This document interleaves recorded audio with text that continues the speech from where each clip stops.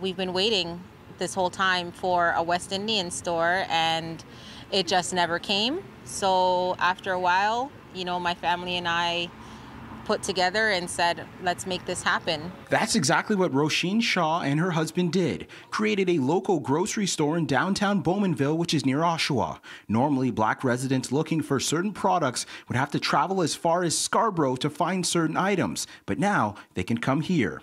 The Black population is moving east to more affordable housing opportunities, and you move out here and you move your family, and you don't see very much that looks like you.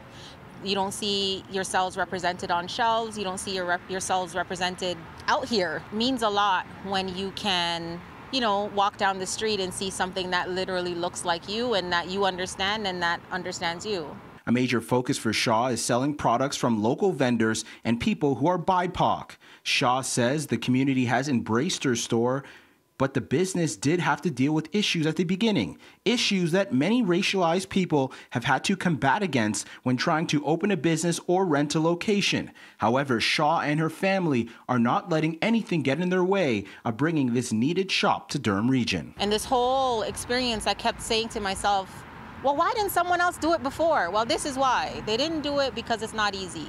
They didn't do it because of the gray hairs, the stress, the sleepless nights. That's why, it hasn't been done. But there's a lot of people that come to the store now, and I'm talking about all races, have all said, you're needed here. Yes, it's stressful. Yes, it's hard, but it's worth it.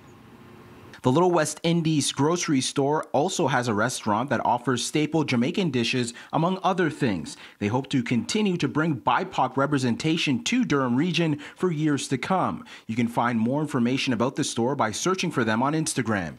In Toronto, I'm Rowe for City News.